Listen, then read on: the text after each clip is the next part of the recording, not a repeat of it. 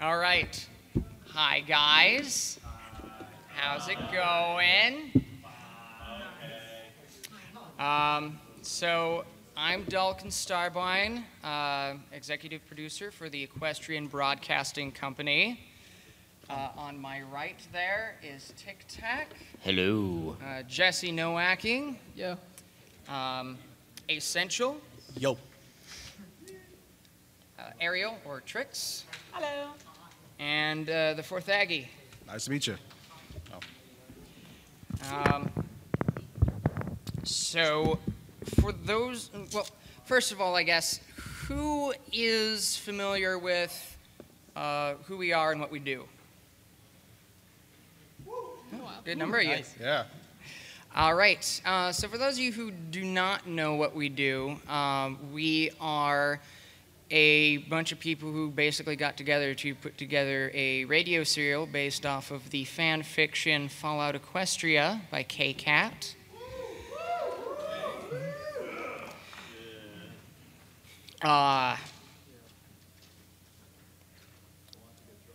And so basically throughout this panel, we're just going to be going over what we've learned in about that process and sharing it with you guys. So, preparation, what's that? He has notes. So what is adaptation exactly? I mean, most of you probably know the general meaning of the word adaptation. In this particular case, we're adapting a story from one storytelling medium to another. So a lot of people think that means just basically translating a narrative to a script. And while that's part of it, there's definitely a lot more to that process. And we'll be going over that during the rest of the panel. And it has to do with translating the actual story itself, staying true to what the story is trying to convey, and really making sure that the pace is and the plot still translate appropriately given the different pacing of the medium. So when doing adaptation, obviously for a project like this, it takes more than just a couple people. So you need to be able to figure out just what kind of resources you're going to need for that. So you can make the proper commitment and not just go, oh crap, this was a lot bigger than I thought it was. Usually that starts with whatever you're trying to adapt. You take that, you outline it, break it down basically. And you know, any of you guys feel free to chime in at any time here. Break it down. Whoop, whoop. Yeah, break it down. We'll be doing a Q&A near the end of the panel. And so we'll have everybody line up at that time. Okay, so when it comes to an adaptation, especially for something like a radio play, you have to break it down into different components, aspects of what you're trying to do. For instance, you need writers in order to basically translate the story into the medium that you wish. You have to have basically people, personable people like our PR folk, like Aggie over here, in order to basically communicate with your audience. You need to have voice actors like Jesse and Trix over here, so that way you can give actual voice to the characters in your production. You need sound editors like Tic Tac, and you need leaders like Dalkin. I don't know what he's talking about. And you also need some folks like me, artists, to basically create promotional material for you to for the audience to be able to see, such as the artwork up there. It's very beautiful. And so all of that, you wind up establishing teams and whatnot. basically when Radio Who's came to me initially, well, I guess I went to Radio Who's, but he approached a number of people with a vision for this project, and the big thing there was having the drive and dedication, first and foremost. Being able to make sure that everybody who got on board was going to be on board for the whole ride. Because I'm sure a number of you have heard about some of the projects that have fallen apart and whatnot. And I think one of the big things was Radio Who's, whenever anyone got on board, was very adamant about making sure that everyone who was on board was fully committed and going to stick with it. And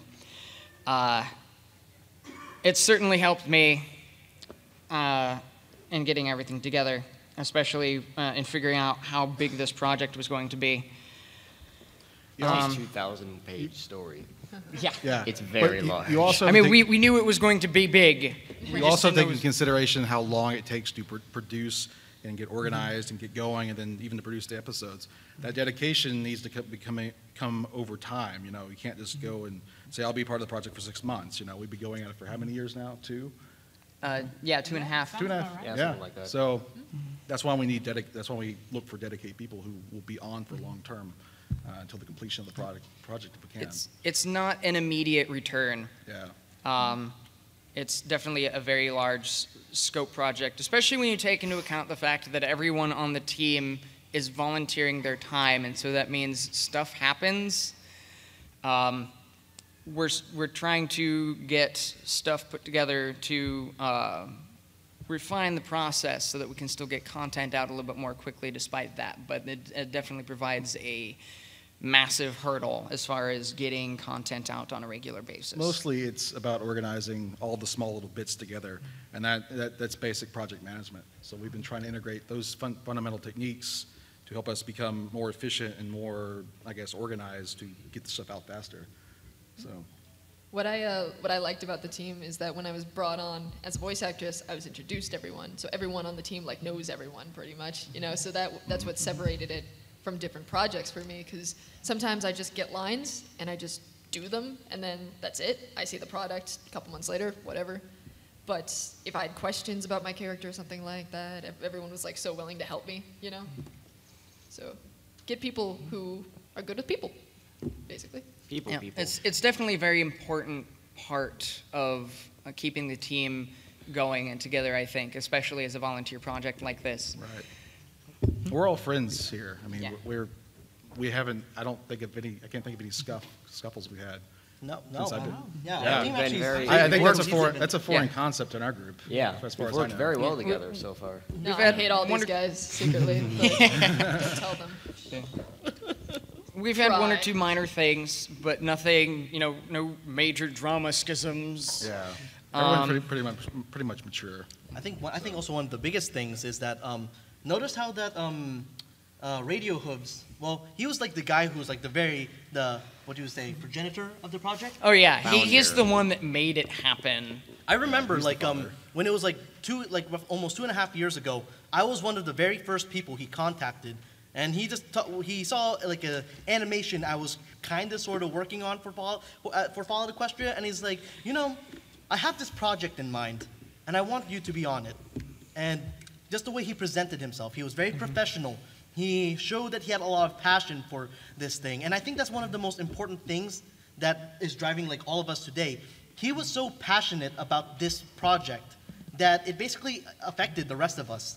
Yeah, I know for a certain fact that I was kind of just an artist. I just drew things when I wanted to, but then I saw this guy. Hey, he really wanted to get this done, and he was willing to push me to get things done, and that's how we can make stuff like this. Yeah, was a very- sometimes we get burned out a little bit, and Yeah. he's always there to bring us back up. So whenever I have my own moments, sometimes it's really good to see him. He's always passionate. Never That loses faith. enthusiasm is very infectious. Yes. And he always manages to bring a level of morale back to the team that I haven't been seeing anyone else be able to. it's something I can only really strive to. But yeah, so getting back to the scope thing, so we understood from the get-go that this was going to be a several years long project.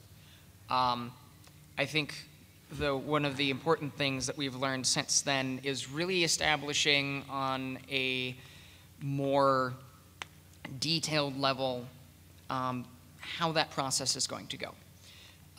Outlining the story and the plot points you want to cover, being able to figure out how that flow is going to work so that you can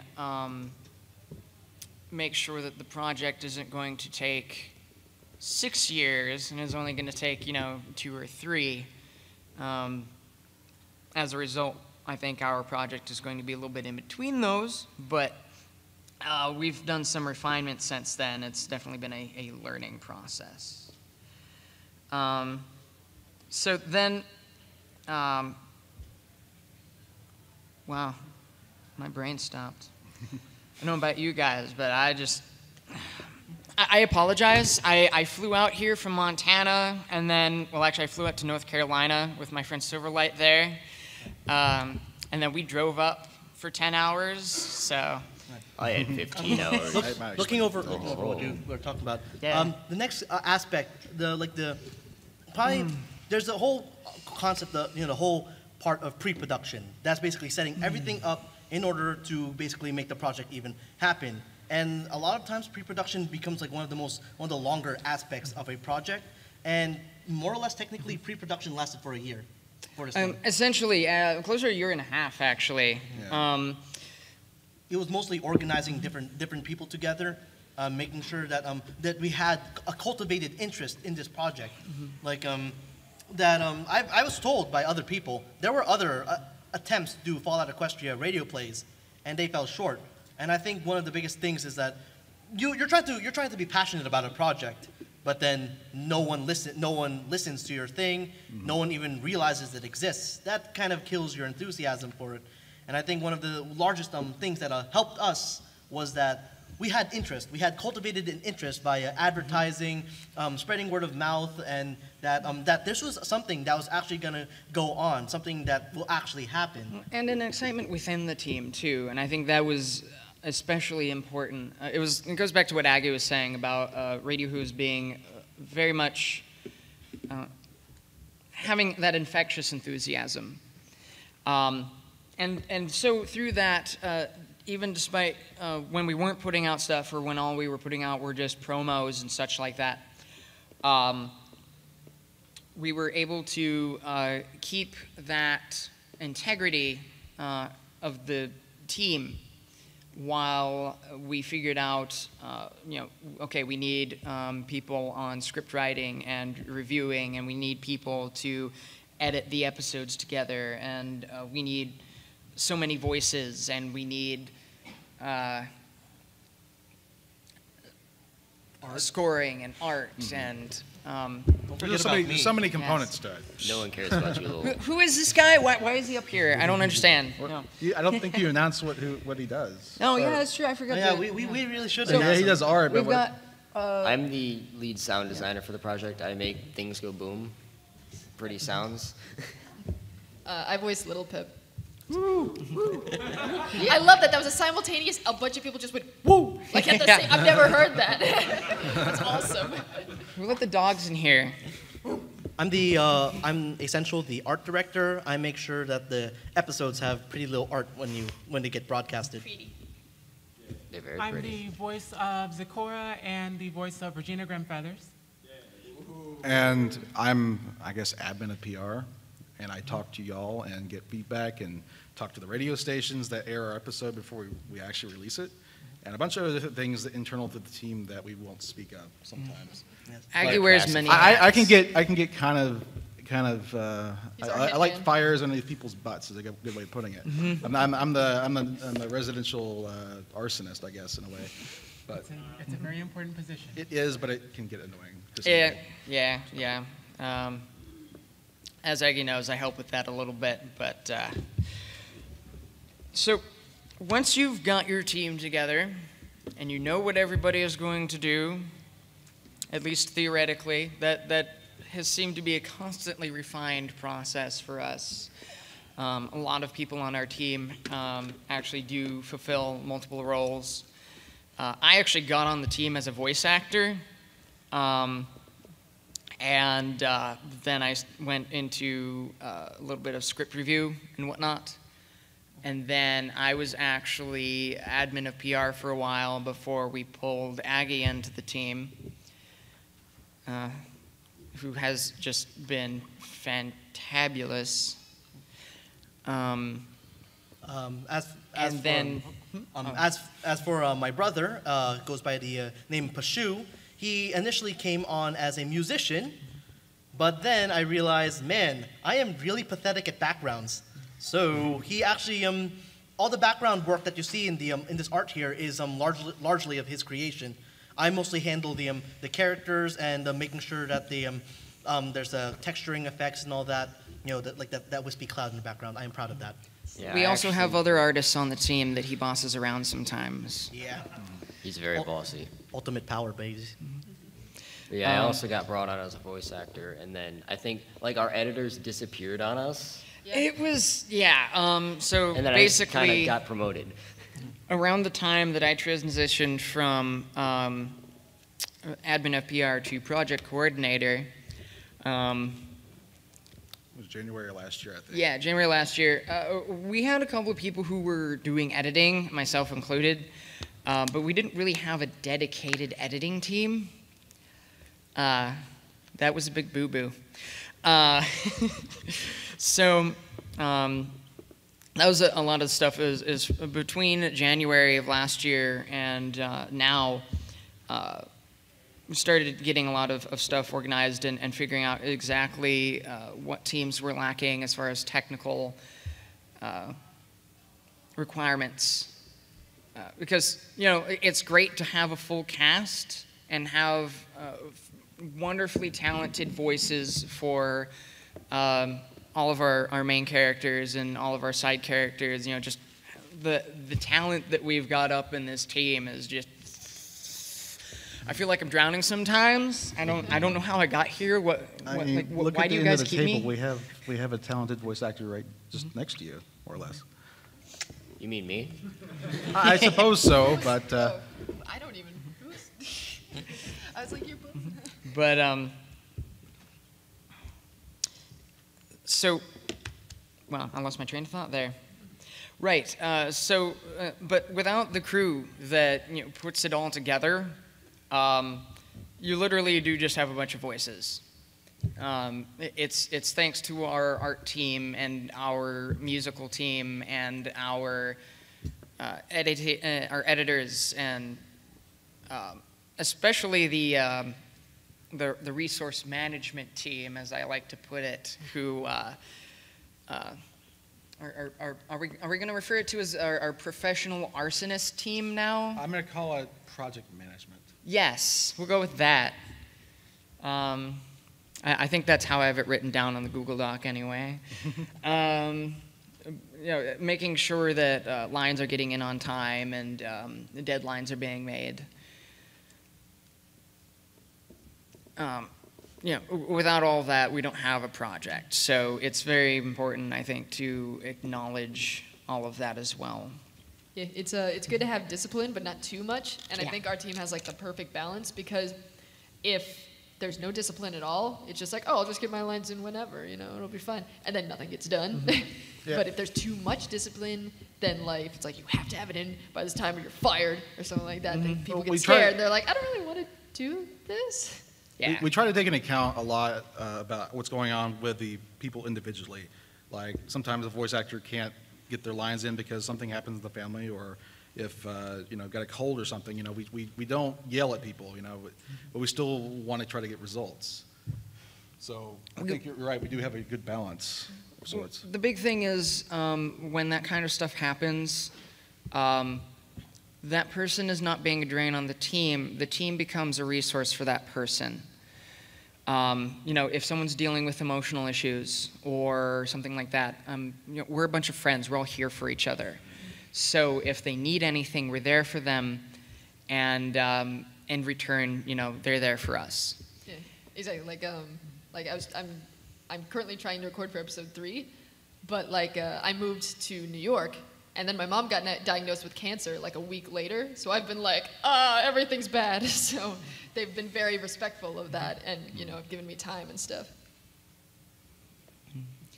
Yeah. Click, click, click, click, click. Ron Okay, Dalton. right. So We're going to talk about how we go throughout producing. yes, production. That was the next thing I was actually going to get to. So now that you have a team together, that are all good buddies, and we're all. Here, have nice this hat. I have 2 hats now. Yeah. You have none. I'm a unicorn. Yo, dog. Oh, that's it. It's HatCon now. More hats now. I'm a Team Fortress character. Yeah.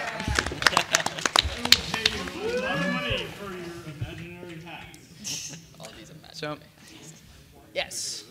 So you have your teams all set up. You're ready to produce, theoretically. Yay. Because that's totally how organized we were. I just looked at you and thought, where'd your hats go? I just this last 5 seconds didn't happen. You can tell we're totally just We're very mature. So and mature. very, very professional. All tie up here. Wait, All the time. where'd my tie go? I have everything. I was actually going to wear a really nice, elegant dress to this, and then I just. Yeah. But so when you get started in production, there's kind of a more linear process for when you're thinking about it.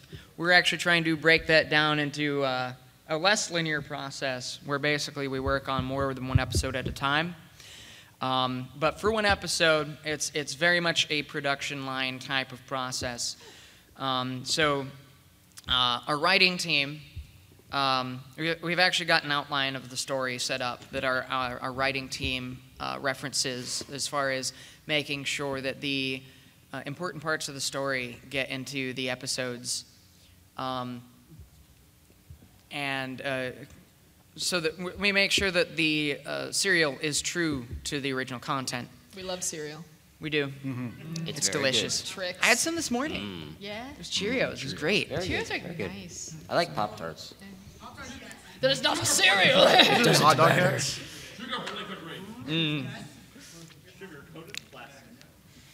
Plastic. I had sugar bombs. Nom nom nom. Yeah. Your dentist must be happy. So, we send our writing team takes care of actually writing the scripts, obviously. So that gets taken care of, and we review the scripts to make sure that it flows well, that any direction we need to put in the scripts is there. We want to make sure it's easy to read for our actors, so that they can find all of their lines easily, and that way we make sure that all of the recordings come in the first time. And so then that, of course, gets sent off to the actors, and Maybe you want to explain the whole process behind reading off the script and everything. Sure. Yeah. So I get the script, and I'm like, this is garbage. No, I look at the script and look over the lines, and if I have any questions, I talk to them about it. Because when I got the role, I read all of Fallout Equestria because I wanted to know who Little Pip is, and I got into it. I was like, this is awesome. That was quite a speed read that you did. Yeah. I wanted to make sure I portrayed her right, because for the audition, I just did my stereotypical female heroine voice, but that wasn't who Little Pip necessarily was, just on paper, sure, she could appear like that, but she has personality and quirks and stuff like that, so I worked it she into has the personality? What are you talking about? When did that happen? voice. Never. Yeah, I developed a voice for her, and so that was good. But, so I take a look at the script, and I usually do a couple takes of every line, and sometimes I improv, and we have bloopers. I don't know if those will be a thing. I want to make them a thing. Yeah. It's just, we've been focused more on getting the core content out first. Yeah, that makes sense. Yeah. But I would love to put out a blooper reel. Luna really I likes apologize for that. That was really well timed. Luna wants a blooper reel. By the way, make sure Dalkin your loves phone's on Luna a mute. little too much. I make great bloopers. Oh my god, they're awful. Way not PG-13. But since I know Little Pip's character better now, I can record what's originally on the script, but then be like, hey, I think she'd say it more like this, or like, would it be all right if I just improv the little thing or something like that? But I don't really ask them. I just kind of send it to you, and you're like, this is awesome, or this is terrible. You've never said that. They're always very nice. But yeah, so I do a bunch of takes of the actual line, and then sometimes if I have an idea, I'll put that in there, and then send them on up. Yeah, and we'll just save it for the Q&A. We'll answer it then. So now that the voice actors have their lines recorded, we send them off to the sound editing people. Yes, and so That would be Tic Tac. That's thing. my yeah, department. Tic Tac Nice. is part of our editing team. He does our sound effects stuff. So we put it through assembly and editing, and Tic And then it Tac comes gets to hold me. of it. Normally when I get my lines, it's they separate all the voice files out. Generally you actually have two sets of lines that come to me. You have the non-diegetic lines and the actual spoken lines. Oh, I didn't even know that. We're all learning things. Yeah. Cool. But basically every set of voice actors' lines comes into the editing software. I use both Audacity. Jack, before you get too far ahead, for anyone who doesn't know what non-diegetic means, They're bad to it's- digest. That's why you invited me on here, to make bad puns. Don't take off the hat now. It's basically Diegetic. any line of that a character quote unquote speaks that can't actually be heard by the other characters, but Like can be thought. heard by the audience. So like thought bubbles, as it were. Yeah. So like when Little Pip is like in a room with Velvet and she's thinking, "Oh my God, you're so hot," we want to be sure that he doesn't accidentally make it a line that's spoken aloud or something like that. Yeah, that would be bad. Non-diegetic. I don't even know. Oh, and also Little Pip swearing internally. Yes. Yes. It's all the Copiously. internal swearing. It needs to be on Not- the inside, yeah. and if it's outside, then it's on the outside. I'm sorry, If we you can't wanna- give an example at this panel. I can give you a visual example if you want to look it up. Our guy over here, Adam the Amazing 64, actually animated the first part of the episode, and he'll show you diegetic language going on, because basically it's her talking to herself and Little Pip, and Velvet Remedy. So if you want a visual example, look him up on YouTube.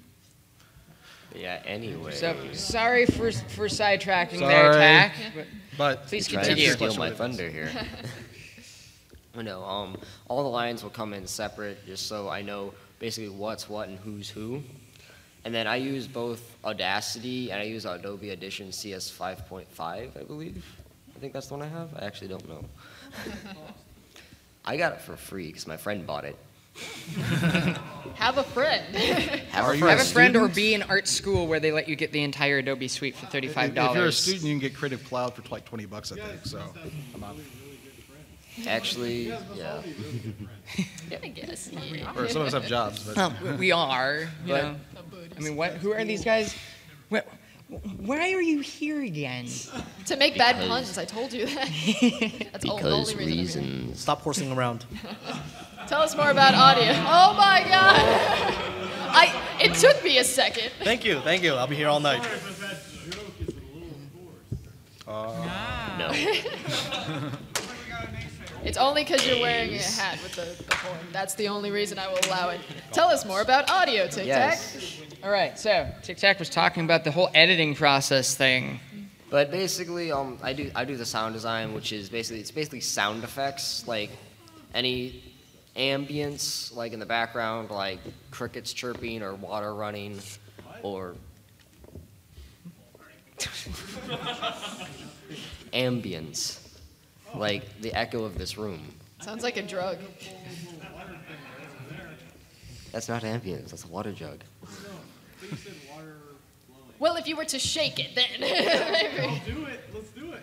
Yeah, ambience and like any sound effects like hooves on dirt, hooves on gravel, hooves on concrete. There's lots of different variations. I picture you with like coconuts and you like. That's actually kind of what I do sometimes. Yeah. That's Wait, awesome. really? So it goes into assembly, and so the lines are paste, basically. Copy paste, basically. And then after Sorry, that, we just need to keep going. Yeah. So we space. after that, right? Yeah, so we space out the lines, making space for sound effects so that Hack can put them in there. And so then once we get all of the character lines appropriately placed and all of the sound effects are in, we send it off to post for any kind of effects we need to put onto the voices or other ambience. For example, the echo effect we put on Little Pip's internal swearing. And then it goes off to our musical team. I think I'll have to. Unfortunately, none of our musicians are here. But since my brother is a musician, I feel I can speak onto some subject. What happens is that our main musician, what's his username? Orbalist. Warbless. Warblist. Yeah, Warblist. He is our main. He has our main musician, and he puts down cues basically of when he wants the music to start and when he wants the music to stop. He handles some of the music, and he passes off some of the music to be handled by my brother. And working together, they're given certain cues, like anything between 1 to 2 second incidental motifs to long minute-lasting scores. The other thing there for the musical cues is that for the background music in particular, we establish leitmotifs. And so what those are for is it's a little musical phrase that will come up whenever a place or a character or some other important idea is presented. And so it associates that oral cue with that particular important idea, which is especially important in a completely oral medium. The music provides like the visuals of this radio play. Yeah. Yeah, all right. And so we get the background music all put together. And that's usually the last step in the actual audio production of the episode. Usually at that point, once we have the audio or the music levels properly tweaked so that it's not blaring over the voices and whatnot. Gee, I can't hear Little Pep behind all these trumpets. Our art team gets a hold of the episode Yo. and comes up with an appropriate cover so that we can put it on YouTube and not just have a boring black background, and so we can also put it up for promotional materials. You know, I can draw on MS Paint, so if you need anything, Oh, you too, huh? I got you. We should totally collab sometime. Totally That is the should. first step. I do great MS Paint art. But in order to just go a little deeper into the artistic process, I get to listen over to the episode. That gives me a whole general idea of what's going on, what characters are introduced, what the music is like, what kind of mood that we're going for.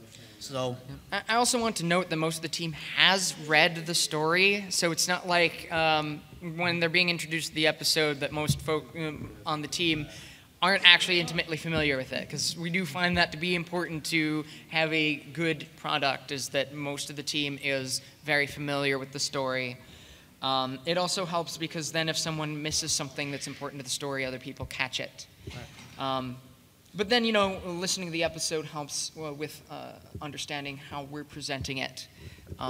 And then everything fits together as one cohesive product. So generally, when I do the art, I generally start out with a basic sketch that will just basically be a guide to what it's going to look like. For instance, when I made this, I was referencing the movie poster of the first Hobbit movie when it was coming out, because it was coming out around the same time as we were starting to release the first episode of our play. So I figured, hey, Bilbo leaving the Shire, leaving his home, it was a very striking poster for me. So I want to reference that when I created this. Once I finished the sketch, I start working on doing the character art, and while I pass the background off to my brother, who will then render it in this very nice painterly style that he has. Once he's done with that, I start putting everything together, smushing it together, and starting putting effects like the wall, the texturing on the wall, the vignette effect around the edges, the smoke, the lighting, the shading, and everything, as well as laying out the text over the art. And once I'm done with that, I pretty much present it to the team, see what else needs to be tweaked and fixed. Like, for instance, forgetting that little Pip's Pip buck is actually on her right hoof and not her left. Silly. Yeah. And then we're like, hey. I could change it, you know? Just take it up, put it back up. But then from there, that ends my job. Unless they need to talk with Cal Payne. I'm like the EQD person. Yeah, he's our EQD liaison. Even though I'm the PR guy, he's the EQD guy. Yeah. So then, Aggie gets a hold of it and works his PR magic. Yeah, I have my ways of doing things, but mostly I talk to radio stations. We get them figured out. You know, when can you air it? Here's the file. Make sure you don't do this or that. We had one instance where they actually created a introduction that took forever. Wasn't up to our standards, but hey, we appreciate the gesture, but we had to control our quality. But no, we do that, and then we get it released. We get it off to EQD. We get it all scheduled, and then when it airs after that, about a day or two, we'll upload it to YouTube and then share it to the world. But that's when you all hear it. And that's when you all come in. And after that, I go back and read all the comments, all the likes. So, hey, it's awesome, or hey, there's too much of this, or that you did this wrong, or I think those first. What? First.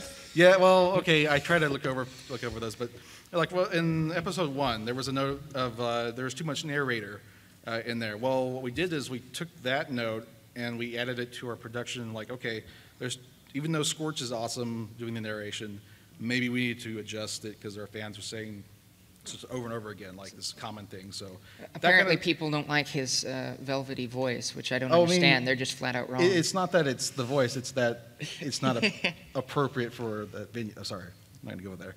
It's not appropriate for the form of radio to be as long and as interjected as it was. Yeah, no, it was a totally valid point. And it is why we take that kind of stuff into consideration. And we like that. We like getting comments and feedback that helps us improve our product because, our product, because we're making it for you. We're doing it for free, but we're making it for you. And if we can make it better for you, then we will. America wins again. Yes, capitalism. Yes. And there's no money involved. So, then we get the fan feedback. We refine the process further, and then we start cracking down on the next one. Basically. Yeah. But I thought you said then we start cracking necks, and I'm like, what? If you give us a bad comment, we will find you. It's difficult in the wasteland. Yes. That's pretty much our process. I think we have a few minutes left here. Yeah, a little while left, actually. Go ahead. How the hell did My Little Pony enter Fallout? Ooh. Yeah. That's a question for K-Cat, I think. Right? But before we actually start, before we actually start taking questions, we're actually going to have a microphone set up. I'm going to ask that people keep their questions PG-13. And spaghetti free. Since we are at a PG-13 convention, but I always go ahead and just line up right over here, and we will answer any questions that you have to the best of our ability. Hi guys, my name's Henry. I live in New York. Hello, Henry. And I'm trying to record my own radio play for a school project. It's To Kill a Mockingbird. And I was just wondering, how do you record ambience? The ambient noise and all that. How do you get that? It's interesting you ask that question because actually one of the things I forgot to bring up is we actually do have a little bit of a Foley team. When we do need to record things like, say, the fans for the stable, Rustling paper. a number of those background sounds I actually recorded myself for Warblers to put in, using basically a little heater fan next to my microphone, and then we slowed it down for the big whirring, stable generator turbine sounds. And if you want to get like really professional with it, there's actually like field microphones you can get. They look like big handheld radar dishes, but that can get a bit pricey. If you can't do that, the other option is if you have a handy microphone, you can kind of make do just going out, and if you can find someplace local, if you need like some outdoor sounds or whatnot to get the ambiance. Otherwise, like for the turbine sounds, for example, we literally just find whatever's handy and tweak it as we can. You really just want to experiment with what you have around you. That's what I do when I'm creating sounds for myself. And just to add to that, I would say try to avoid like sounds you can find on Google, like stock sounds, because there is almost nothing that can pull you out of an experience, like noticing like a sound that you heard anywhere else. Yeah. Like totally ruins don't everything. try too hard on it. Once something Doesn't make it becomes so noticeable. like a stock sound can become almost iconic in a sense, like the Wilhelm scream. Yeah.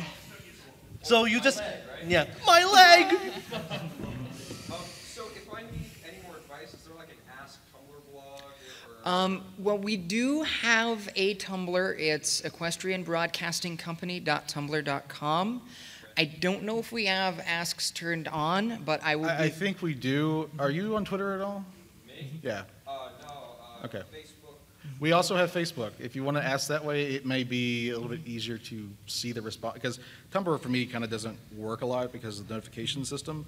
Yeah, sometimes asks get like eaten, and we'd have no idea that you sent us anything. Yeah, so if you have Facebook, you're welcome to like ask on Facebook, and I'll see what we can do to answer your question. Otherwise, if Tumblr is more convenient for you, we do have that as well. We check that too. Yeah. So just to review, don't use the stock sounds. Go out in the city, try to record some things. There are some good stock sounds out there. It's not like stock sounds on the internet are automatically bad.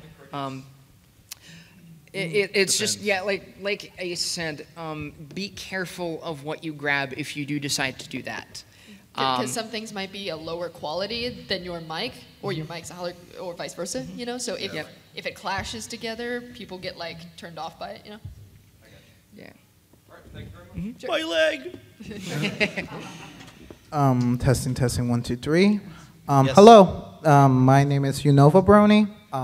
Currently, my question to you is, how has Fallout Equestria impacted your lives, and how did it get you to the point that you were making a radio play out of it?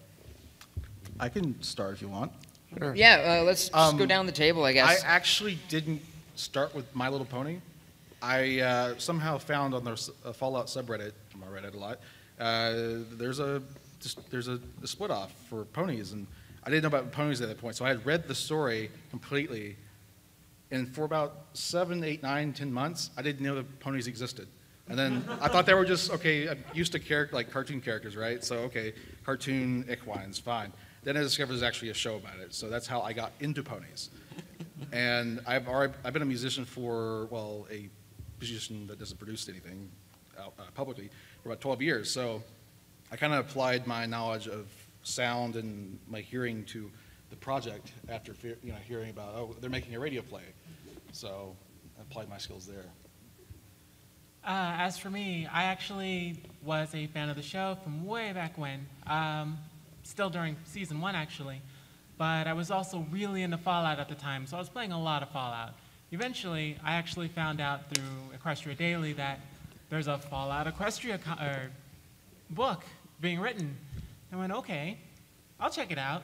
So I checked it out, and eventually it got to the point where I read all of the current chapters because it was still being written.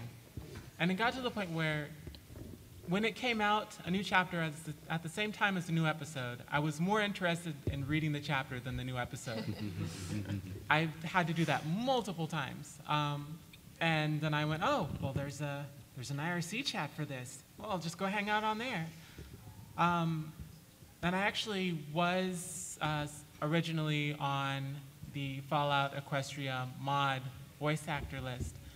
But this group has much, much better organization, in my opinion. I actually work on the group. The Overmare Studios is actually a derivative of that original group. I can tell you that I like this group a lot better.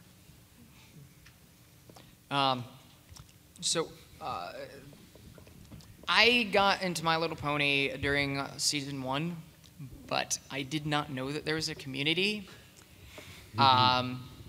I watched through basically all of the episodes on YouTube and then was like, oh, that was neat, and then wandered away. And then found, oh, hey, there's a season 2. And there's like, oh, there's a website. What's this Equestria Daily thing? And It's tag team story. yeah, and I'm not going to go through the entire story because it's going to, I could spend 3 hours talking about the entire story. But basically, that wound up with me getting onto the radio play eventually. And I'd done voice acting in my engagement with the Mist community a while back, actually over the years.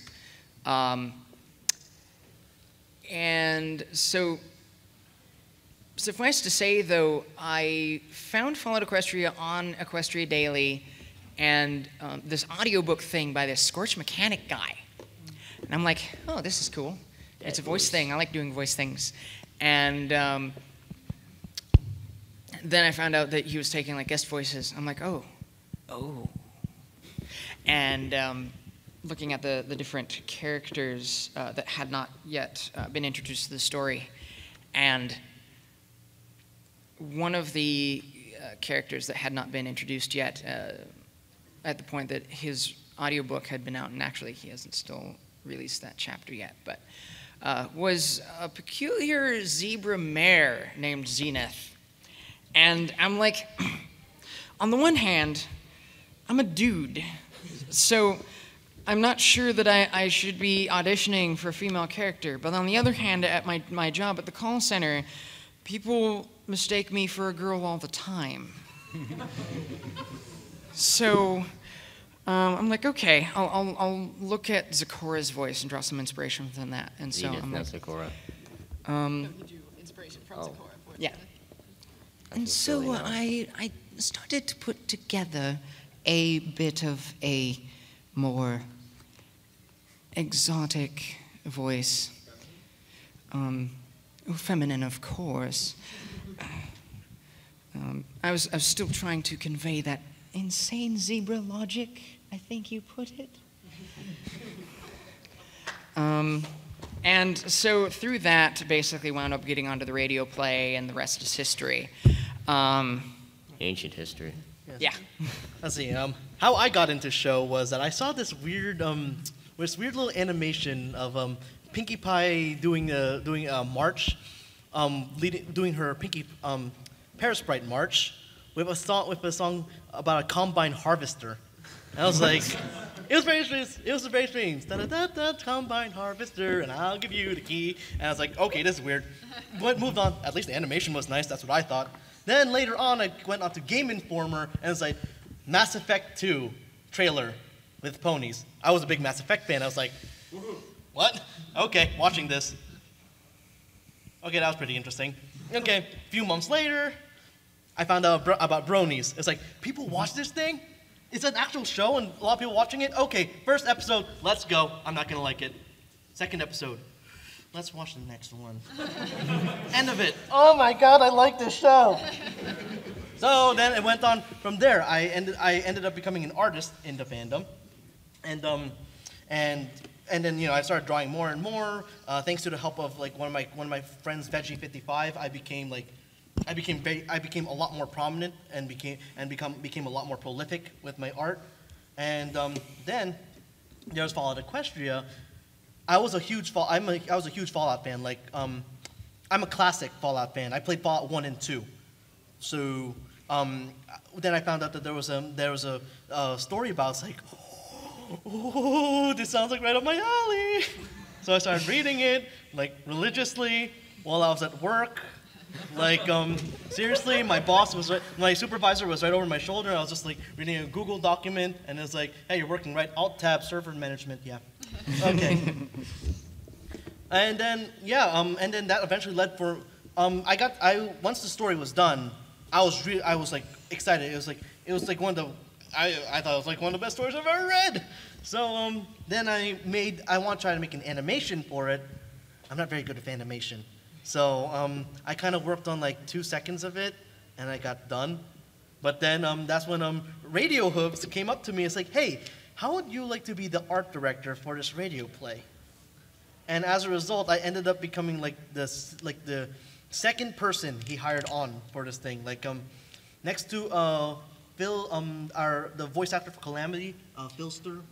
Philsterman 01. Yeah, Philsterman 01. I am the oldest. Like I am like the most senior member of this team. It was Phil, and then you, and then Shu, I think. Yeah.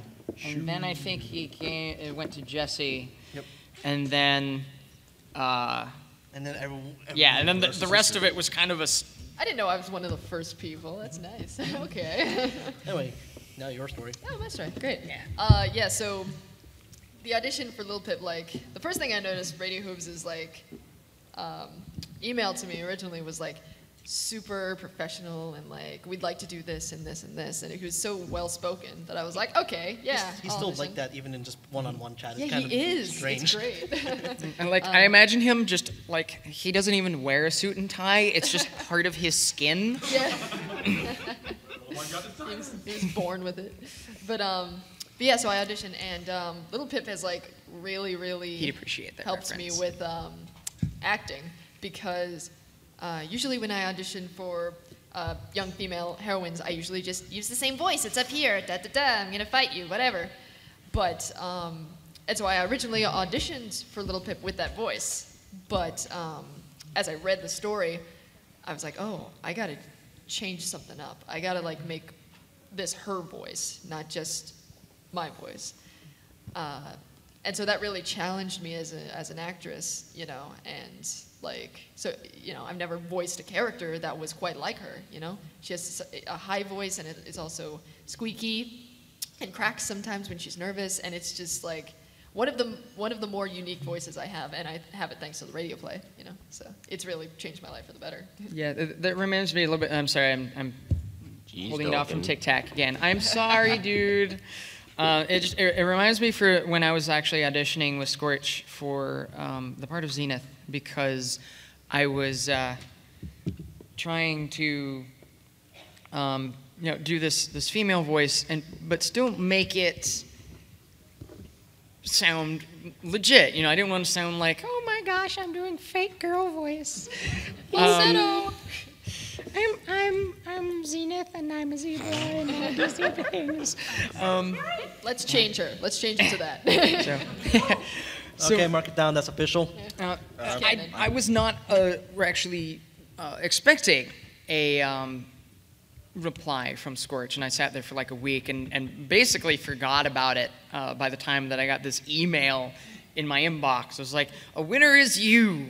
And I'm like, is this spam? No, wait, that's not a spam email. That's oh. Wait, did you literally title it "A Winner Is You"? Yes, wow. Yes, he did. Yeah. Professionalism. Yes. So this was for the audiobook, and so basically inside was a you're hired, because you know what's money? I don't understand, but. And a copy-pasted Skype chat between him and K-Cat, and because they're actually really good friends. Fun fact. And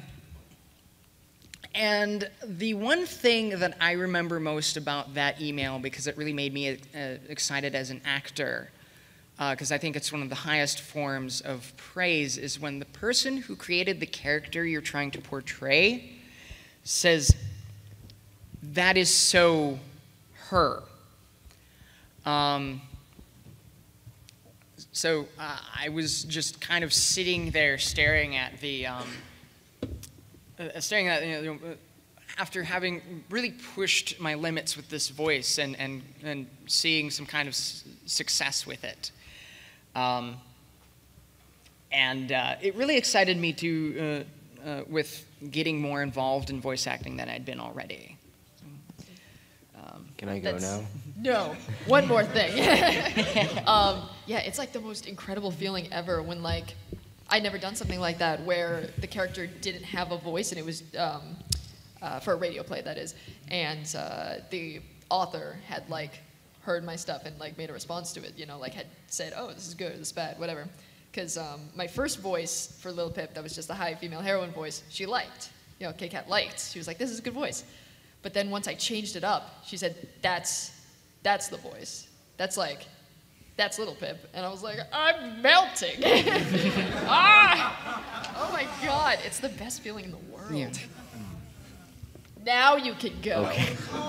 Do you still want to go? No. No, wait, I have something else to say. Just kidding.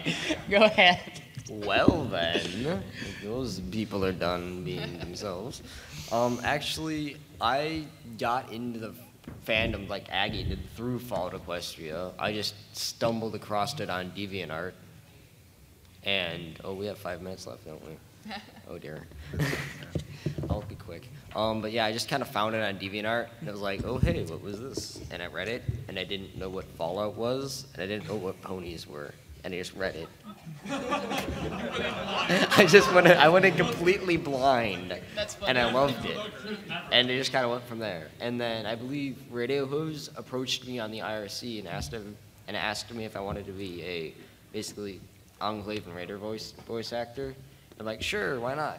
And I did some lines for the first episode, and then all of our editors disappeared, and I'm like, I'll do the sound editing, and that's pretty much what happened.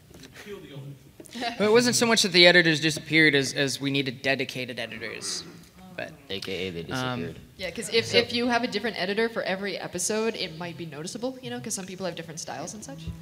So it looks like we're needing to wrap up the panel here pretty soon. So I don't know if we have time for any more questions. I'll make one more question, but maybe short. We'll do one more quick round question, and then we'll have to wrap it up. Yeah, I have an announcement at the end, though. We'll get to that then. Okay. Go. Now I'm starting to wonder whether I should even bother or not. Alex, ask the question. All right, I will. So I was actually involved in a radio play for a webcomic that they should know about. Yeah. And that's my boyfriend. Hi.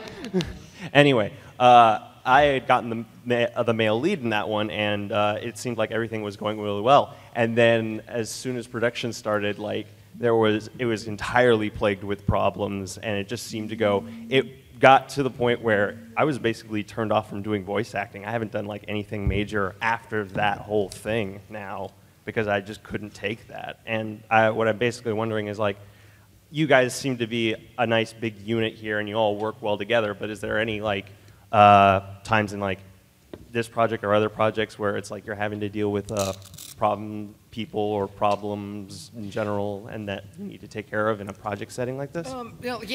Problems are just a thing that happen. The question is not if you encounter problems, but how you deal with them. Yeah. And that's one of the big things of why it's great that we're such a big cohesive unit, is because we're able to really immediately tackle problems. And we all take care of that as a team. And so we get through that really quickly, and it's usually pretty drama-free. And then we just move on with the project. You know, a lot of times we just joke about whatever happened afterwards. And again, we usually don't even have a lot of internal conflict or anything because we do get along so well.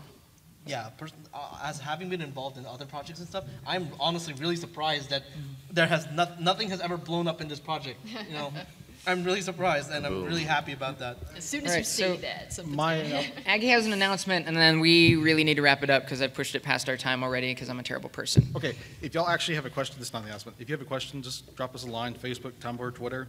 EBC One Productions. Well, you just run us So down at the convention. We'll get to your question. Don't worry. The announcement I was going to make was, yeah, we couldn't play any of our content today. We ran out of time. However, our Argodaemon over here has taken our radio play, episode 1, parts of it, and made an SFM video, really nice SFM video, and he will be broadcasting the video he took our audio and made an animation out of on Sunday 1:45 in the Hollow Moon. So if you want to come listen to what we actually make in a little bit, I think it's like 5 minutes, 6 minutes, something like that. What is that again? 1:45 Sunday. Is filming his magic SFM ponies, and he will be. It's the exclusive, right? Yeah. World premiere of the animation that he's been working on for many months since February, right? Sunday. All right. 1:45. Okay. Thank you guys very much for coming to see From Pen to Program, an audio adaptation presented by the Equestrian Broadcasting Company.